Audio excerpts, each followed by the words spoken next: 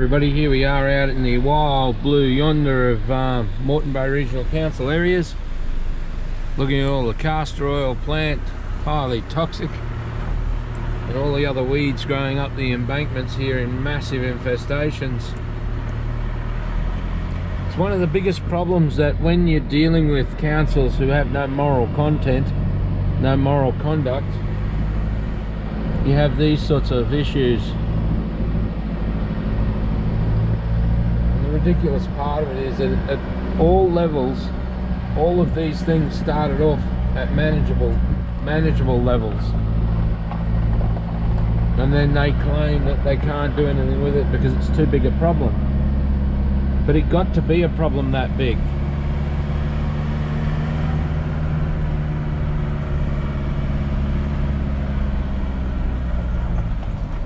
So let's just go for a little walk and have a little chat, eh? So we've got some very interesting news from the Agricultural Minister's office, from the Premier. I upset him, as I said in my last written posts on Facebook. I upset them terribly because I said that the Premier was operating illegally by calling Lantana low risk. And it's interesting because the councils for the last 2 years have been telling me that. And finally, the Premier's got jacked up enough that she's not happy and she's hitting back out. So apparently they reckon that the Premier had never used the term low risk. There is no low risk written anywhere in the state government's documents. The state government's documents are the Biosecurity Act, and the Biosecurity Act is the law. But hold on a minute, the councils have been operating outside of that law for years and years and years. Then why did the state government allow them to do that? These materials didn't just spring up overnight in these environments, destroying this ecology with that water running down through that hillside and flushing these materials down into these watercourses and the drainage ditches on the side of the roads here and continuing on downstream. But interestingly, the state government now admits that water is a massive contributing factor to the spread of Lantana. In fact, it's the #1 spread of Lantana. It's also the absolute reason why Lantana propagates, which was in the government documents anyway. It was their documents that state that the Lantana, every time it gets 25 millimeters of water, it reseeds. Now, why didn't the councils know about this? Why don't the councils do anything about these materials growing in areas like this, creating this sort of erosion, when they're fantastic erosion tools, which is an absolute lie? They're too shallow rooted. The first thing that disappears downstream when any decent movement of water comes is Lantana.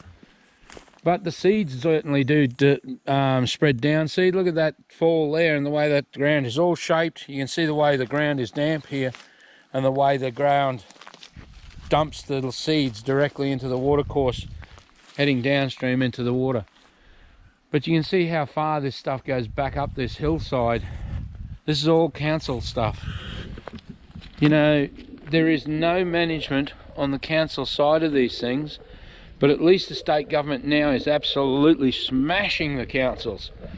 They were very, very nasty about the way that the councils have been saying that the state government came up with low risk, when apparently it didn't. It came up with a lower classification, which when you look at it was done for the same reason as what low risk is done. It's so they can claim that they can do nothing about it. They can just leave it to look like this on the sides of roads dumping into the watercourse. Now, that would then beg the question that now that you know how big a part that water plays in the propagation of Lantana, and you now know how big a part the water plays in the spread of Lantana, would you not consider things like that to be of a major risk, a major contributing factor to this? Now this one here is the one I've been talking about all along. This is Japanese sunflower.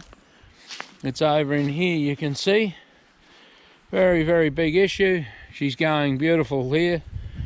But this stuff up on the Sunshine Coast hinterland is absolutely insane. How there's thousands of acres of this material, and it is it is one to watch for the future. Now, another interesting thing that came from the state government's very unhappy letter with me, which they can, oh, well, anyway, we better not go there, had we?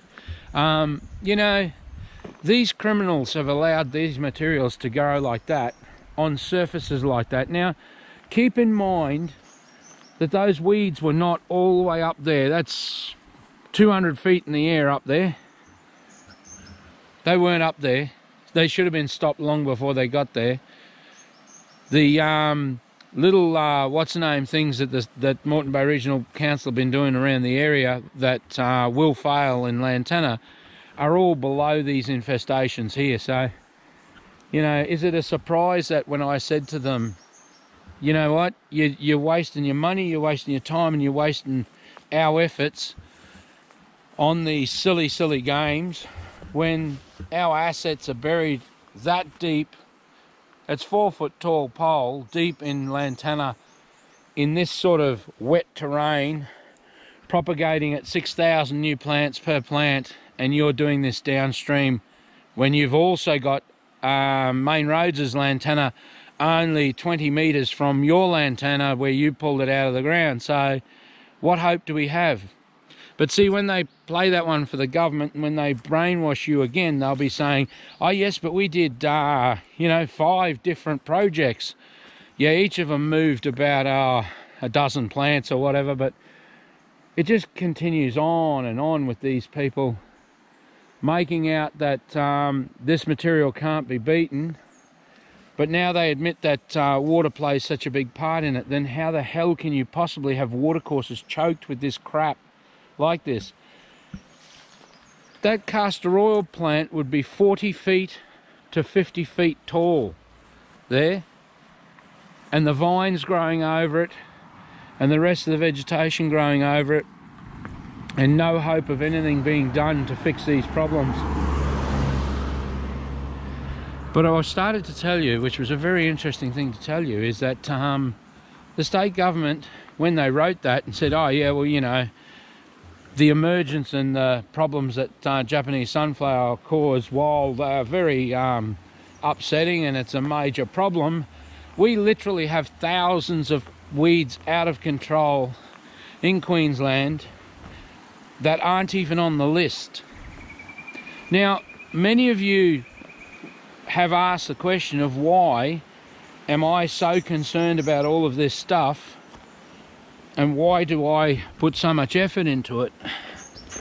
When you look at a $175 billion problem, and we will get to the beginning of next year, and it'll be 20 million hectares, and it'll be $250 billion problem, and absolutely nothing being done about it.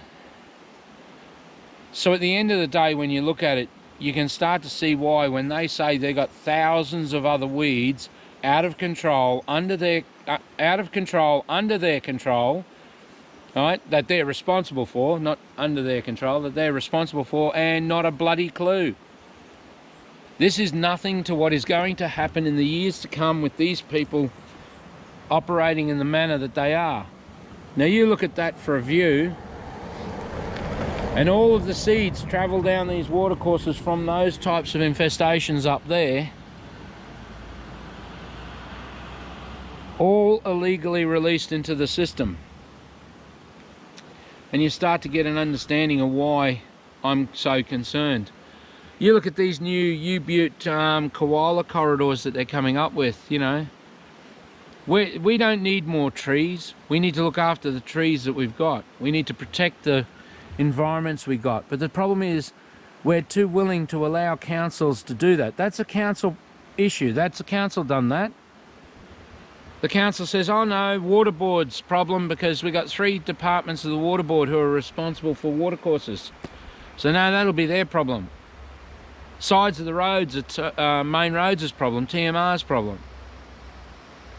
You know, it doesn't matter how this comes about, but the weeds are the problem, and the Australian native flora and fauna are the ones paying the price for it, because we're too slack to get up and say, you know what, you can't possibly allow stuff to grow like that. You can't allow things like that to happen.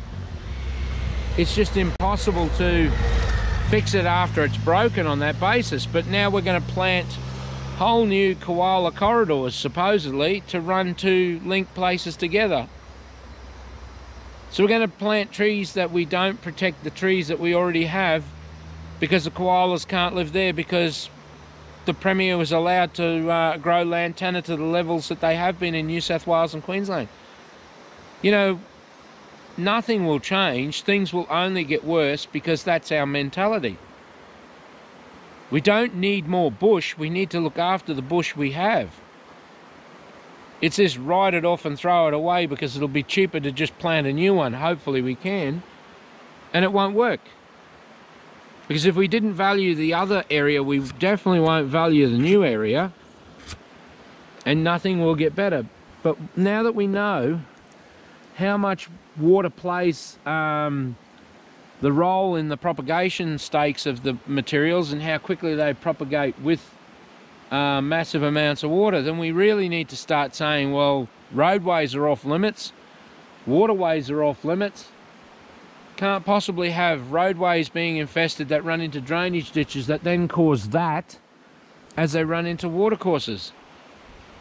Those are your protected areas, not some special stupid bloody endangered species habitat that's miles from anywhere. Now hold on a minute, the problem was those endangered species habitats are below these infestations. You get what I'm getting at? I'm angry that they let these things run into the endangered species habitats. They spend a fortune on endangered species habitats and they never deal with the source of the materials. And that's why the government has never had a clue, and the councils have never been successful in lantana eradication. It's purely because they don't have a clue about where they should be dealing with it. But will they spend any money on learning? Will they learn anything and fix it? No. They just go and say, we need to plant new forests because they messed up the ones that they were in charge of. So tell me, why would you think that these people would do a better job if we plant new forestry? What will we do? Will we dig new watercourses and we'll write all these guys off because this is allowed to happen here? Is that what we're going to do? We'll just write off all of the watercourses because this has been allowed to happen? It just makes you wonder, you know, people used to chain themselves to trees to stop logging and stop endangered species from, you know, being in trouble. But you look at what they've done underneath your noses in suburbia. Now, this ain't far from anywhere. This isn't far from anywhere, and they did this right in front of everybody. And they claim, well, we have no knowledge, we don't understand why this is a problem. The councils constantly say to me, you know, we can't understand why there's such an explosion in the materials. Why are they propagating so quickly downstream now? When you have a look at that, you understand how come. When you see how much water comes down off that hillside and feeds this lantana all the time, that's why this stuff does so well. Such a nice moist environment for it all to propagate. Then it kills off all the grasses, suppresses everything else, and then they say, oh, we can't take it out of there because we'll then suffer from erosion problems. Well, lantana was never any good for erosion control. It's a load of rubbish. But the key was we should never have allowed it to grow on steep embankments in the first place. That's what caused the other grasses and other materials to be removed from those areas. And then when you remove these materials, there's so much more rehabilitation work to go on. And yet councils have said that for decades. They know that the moment lantana comes up, it should be dealt with. That's your cheapest time to deal with lantana, because nothing is under there. All of the leaf litter, all of the materials under there, nothing is under there. Nothing has moved any of those leaves in any direction for years and years and years. Where they fluttered and stopped, and where they're liliopathicking everything else, they are winning. They are destroying the Australian ecology. And the koalas can't get from one side of the road to the other side of the road to any other food sources. When they try to get from one place to another, they get attacked by wild dogs. Moreton Bay Regional Council had 11 koalas killed last year in one operation. 8 of them by one dog and 3 of them by the other 2 dogs. All because of Lantana. Australia Zoo says about how much Lantana causes the deaths of these animals by that, and also the stress of them trying to get from one food source to another food source or to water.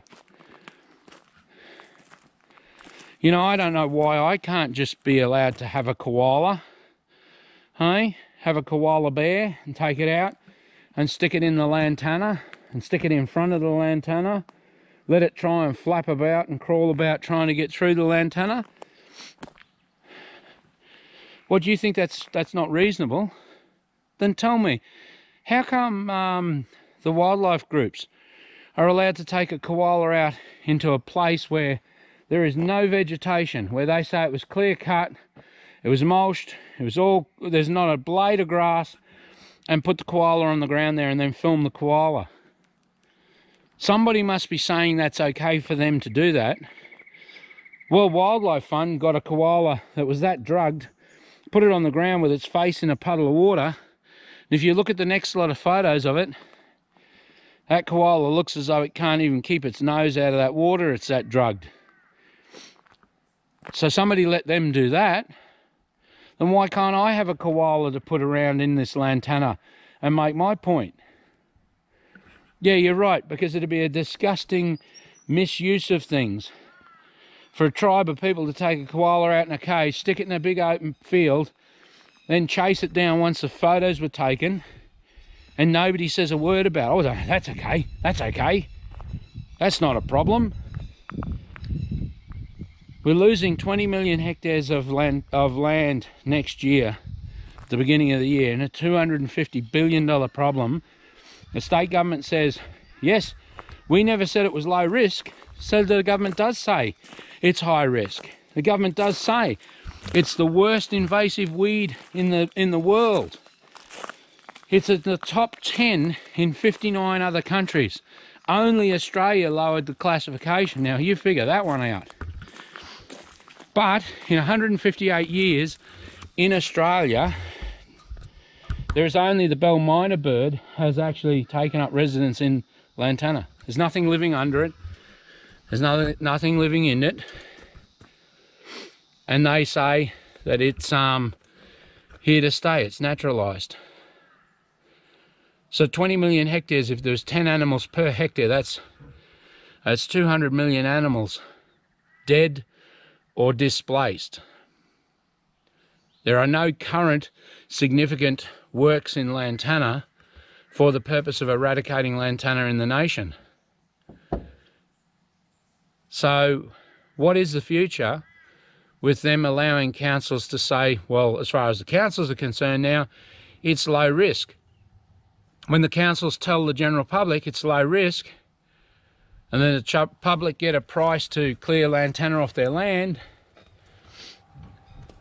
and they can't afford it, what's the future? Because I certainly would like to know, when no Australian animals live in Lantana, and you're now saying it can take over anything it wants, anywhere it wants, and there's no resistance, then I think we have a major problem. I really think that somebody needs to explain why the Premier lowered the classification of Lantana, and then now wants to say, well no, hold on a minute, the Moreton Bay Regional Council had it listed as low risk, and that's not us. We never had low risk on any of our documents. Now that's interesting, isn't it? She never had low risk on any of the state government documents.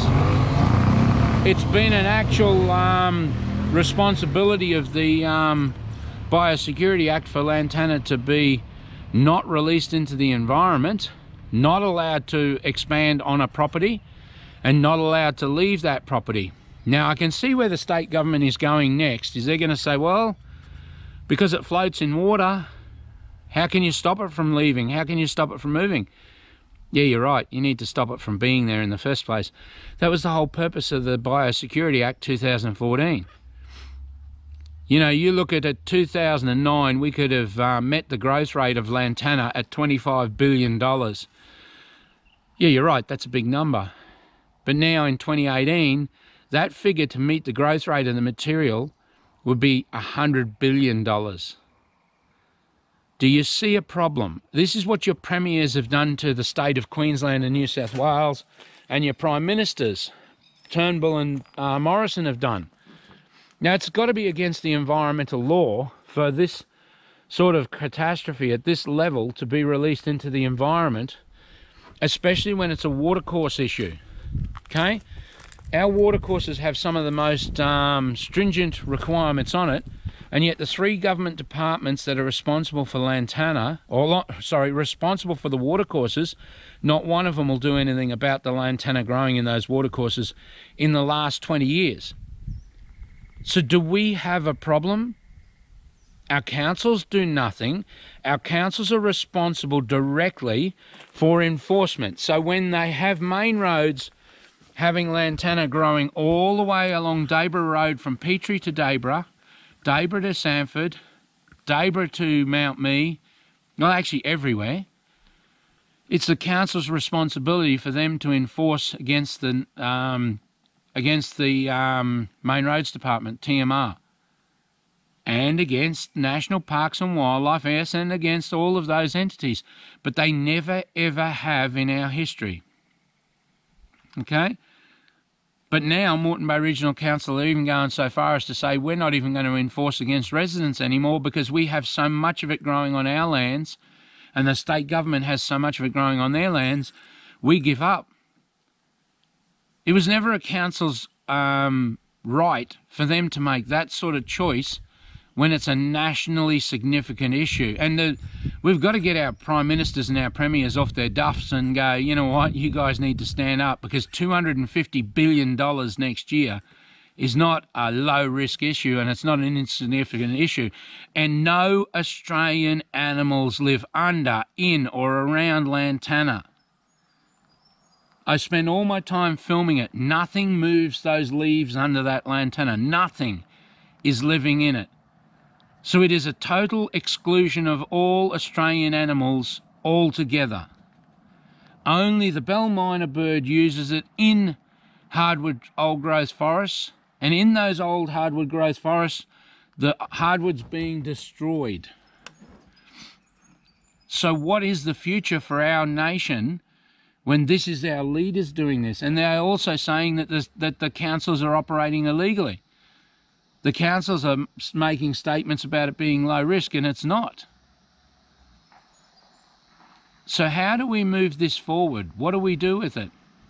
How do we hold these people accountable for this ecological catastrophe, this environmental disaster? How do we do that? It's a major issue that we have to deal with, and something that we really, really, really need to dig to the truth, because there's so many lies been told between the state government, federal government and the councils. But at least now the state government is dumping all over the councils and setting that part of the record straight. And at least now, because of my work, the state government is admitting how big a role water plays in this material, in its spread, in its growth rate. The problem is, I can see what they're going to try to do next is say, well, how do you stop it from floating away on the water? Yeah, you stop it from doing that by stopping it from growing. Lantana is one of the easiest weeds of all to deal with when you deal with it early. When you've allowed this sort of stuff to happen as the governing body, then you have a problem. And then you have $250 billion issue that they're calling low risk. Somebody should be in jail for what is happening in our nation when you consider no animals are living in that. There's not squadrons of birds picking the seeds up and eating the berries and moving them to other places. That was always a fallacy. But for the last 50 odd years, The government has gotten away with telling you that that's the #1 way that Lantana is spread, and it is not. Water has always been the reason for its propagation. It has always been the vehicle of its movement and travel. Birds play a very tiny part in the movement, and then they die. They get liver poisoning the same as every other animal does that eats the berries. Humans die if they eat the berries of Lantana. That's documented in Australia, and it's documented in South Africa. This is what we face as a nation, and it's time we became the keepers of the ecology, because the government certainly can't be trusted with what they've done so far. But you know, until enough people know about it and enough people care about it, it's what we face to try and fix these things up. But how do you have national parks fully occupied by Lantana, like at Mount Glorious, Dundas, all of that country there, for 20 odd kilometres out the water course, all illegal and all absolutely devastating to the entire ecology all the way through? And the Department of Natural Resources, Mines and Energy says that can't happen. However that's being allowed to occur, that can't happen. The DAF says that, well, that's the council's problem. The council is supposed to put a breach notice in on the National Parks and Wildlife Service. Okay, Somerset Council, why has there not been a breach notice put in on the National Parks and Wildlife? And we need to have a proper answer to it. How come? How come Main Roads hasn't been served? How come councils have not been serving these organisations? Because these organisations are actually flooding council lands. How come? There's some sort of cover-up with the Palaszczuk government and then the federal government, with federal government biosecurity. There's some sort of cover-up here, because environmental law says it's a crime to willfully and knowingly allow something to happen. Now, if the government is suddenly saying, we never knew before Gary came along that water moved this material so readily, well, their own documentation says that they knew that it was propagated at those rates. They knew that. They knew it, the 25 millimetres of water. Now, if you get a 6 metre road, so 2 cars wide, 6 metre road, 1 metre of road, and you get a millimetre of water on that road, you get 6 litres of water off that, with 1 millimetre of rain on that road. So, how much water do you get off a big road? How much water do you get off a surface like that comes down from miles up there, round this corner, all falling, down the road? How much water do you reckon you get in that Lantana down there? How many times a year do you reckon that sucker propagates and seeds? And what comes over the embankment and down that steep section that I showed you down the bottom there? How much water do you reckon goes through there? How many times a year does that propagate? It's an amazing thing when you work out why they've never been successful in dealing with Lantana where they deal with it, because the softies go and deal with it in the simplest of terrains and in the simplest of areas, and the rest they just create absolute carnage with and never deal with the source of the problem, because they don't know how, and they don't know what the source is. They don't know how to read the Lantana or the land. So let's see how the Agricultural Minister and the Premier go with that, because it takes them forever for them to respond to me when I bring things to their attention. But we know that water propagates it at the rates that it propagates it, and we know how far water spreads it, because water spreads it across all of the terrain. It's completely different to a bird dropping an occasional piece of Lantana. That's proper propagation across entire landscapes. And that's what the national parks claim. They have a landscape-wide policy, meaning that the entire landscape is covered by Lantana, then no more Lantana can grow. Well, that must be what they mean, because that's what they're doing at Glorious and Dundas and the Diagula National Park. Well, it's every national park. It's Fraser Island. Like, why isn't the federal government jumping all over that? They're responsible for World Heritage Areas. You know, you've got four-wheel drive clubs having to pull the Lantana out of the beach, where the government said to you, Lantana can't grow in salty areas. It's growing on surf beaches in Fraser Island. Why do these lies keep going on? It's growing in watercourses that it is sitting in water. No, it can't grow in a waterlogged area. Well, I can show you plenty of areas it's completely waterlogged and it's doing real well. So why are we allowing the Palaszczuk government to lie to us? Why are we allowing the ministers to lie to us? Why are we allowing the environment ministers who are responsible for the watercourses to be doing nothing in the watercourses when they when they have always known that water spreads it, water propagates it? How can you allow something to grow with access to the watercourse? Those are the questions that we really should be asking, because no Australian animals are living in it, under it, or around it. So wherever we allow it to grow and take over like it has in this environment here I showed you, there's no Australian animals in that anymore. 20 million hectares of it. And it's not going to be 10 animals per hectare. I'd love to know what the actual figure of what should be in a hectare of Australian bushland, because that would be very interesting to get to know. Anyway, thanks very much for coming along. I'm Gary from Lantana Removal Queensland, and I am the business. I've been doing lantana eradication for 40 years, and as one little gentleman said the other day with a big mouth, he said, I'm just a contractor. Well, I'm the only contractor that gets permanent eradication of lantana. You know, so I guess that makes me a bit different to somebody who read a book and thinks he's a legend with a big mouth. But anyway, that's for him to deal with. Okay, thanks for popping in. I'll see you on the next one, and thanks a lot for your support. Please share the videos everywhere. Please share the information everywhere, because it is only me who's standing up to these people and the deaths of the koalas and other animals. Otherwise, nobody else has been talking about lantana. You know, all of the Green parties went to the polls, went through all the elections, and you'd ask them about lantana. So, lantana what? What? What's that? These people have never been in the bush in their life, and they're called the Green Party. None of the others, not one other politician, stood up for it except for Lloyd Russell. The only person who went around with me and went everywhere to the council meetings. So, only people that are standing up for the ecology.